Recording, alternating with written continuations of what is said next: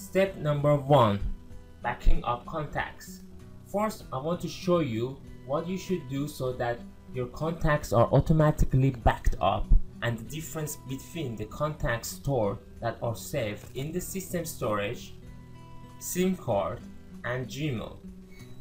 Press the contacts and let's add a new contact and call it AA.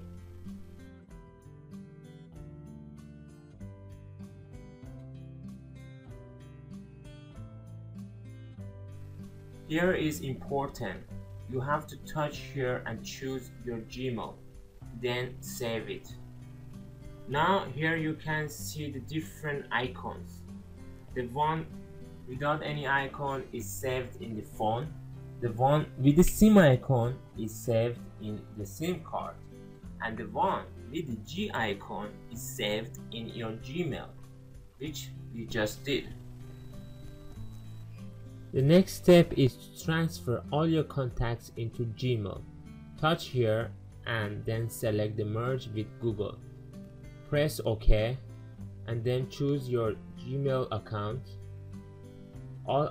Now all the contacts are merged with the Gmail, and as you can see, G account icon has appeared on all your contacts.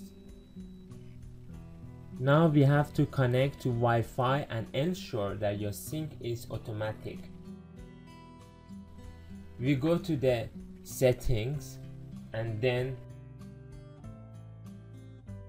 go to Google.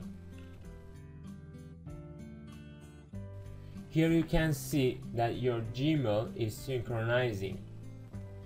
Click on your Gmail. Ensure that checkbox next to your contacts is checked. The next step is to double check that all your contacts are saved and are transferred to the Google contacts. In order to do so, click here, click contacts.